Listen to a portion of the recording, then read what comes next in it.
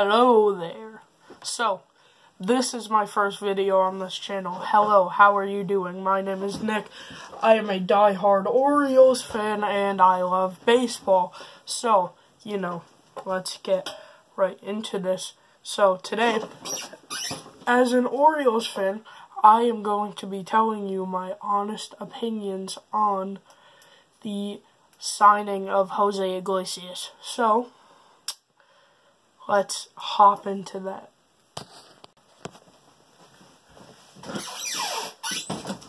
So, here's the deal. The Orioles have been one of the worst teams in baseball for, I think, 2 years now. Maybe 3. Not sure exactly when it started. Either 2018 or 2017. They have been horrendous, terrible, horrible. And, they've just been getting rid of all their players. They got rid of Manny Machado, but that was for a good purpose, actually, so it's not that bad. They got rid of Adam Jones, literally everyone. Jonathan Scope. So, they finally decided to sign someone, being Jose Iglesias. So he's on a 1-year, $3 million contract with a team option for 2021. That will be worth roughly $6.6 million. So I think it will be a good addition to the team because instead of going out and trying to get a big name like Francisco Lindor that you're never going to get, or something like that, they just went with a smaller person that will do better than what they had before, which is Richie Martin. And for this video, I did some research on their stats, and for Richie Martin's stats, I just put bad with 3 exclamation points. But it was his rookie year, so, that's also something to think about. But it was like a negative war. It was pretty bad. So in 2019, Jose Iglesias batted .504. Nope. Never mind. Sorry. 504 at-bats, 145 hits, 11 home runs, 288 batting average, 62 runs, 59 RBI, a .318 on-base percentage, a .407 slugging percentage, and a .724 OPS. So, he's about an average player, right? But, the Orioles have, right now, a bunch of absolutely terrible players. So, it's still an upgrade nonetheless. And Richie Martin is, nowhere close to him. And,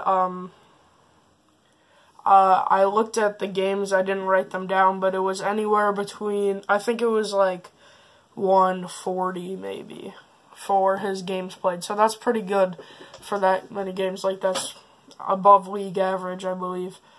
So he's not a big home run hitter, but that's not really a huge deal. He seems like he can get on base a decent amount of times. I'm pretty sure he was a leadoff hitter, so 59 RBI is pretty decent for a leadoff hitter, I would say. But a .407 slugging, that is pretty good. So, I also wanted to add in his defensive value for this video with a .980 fielding percentage and I believe 8 defensive runs saved.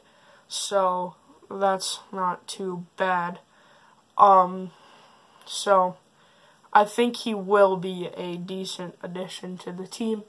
Even though he's not a superstar, he's just, one player that could make the team just a little bit better moving forward, so they're not as bad as this year and last year.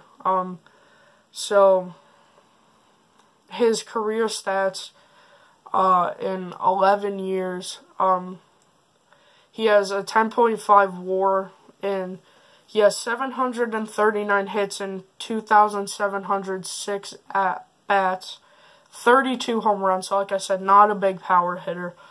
A 273 career batting average, so that's a bit below the average if I'm not mistaken, but it's still not terrible. 309 runs, 247 RBI, a 315 on-base percentage, a 371 slugging percentage, and a 687 OPS, which is really not that good. But last year, like I said, he had a 724 OPS, so that's still an upgrade. And I also I looked at the games he's been playing, and he has been getting consistent playing time since 2015. So he really did all those stats in 4 years mainly. So I would say that that's pretty decent for a average player in 4 years. So I do think it is a good addition to the team, but it's not a big superstar or anything.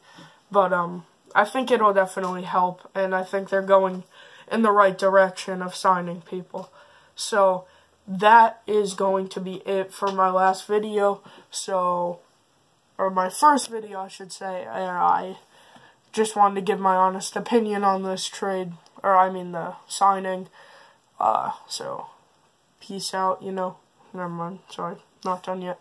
They just went out and signed someone that's not going to need a lot of money and will be a decent player, which I think they did a pretty good job of, because Jose Iglesias is really not that bad. Like, if you're like me and play MLB The Show all the time, he's either a 78 or 79 overall shortstop, so that's not that bad.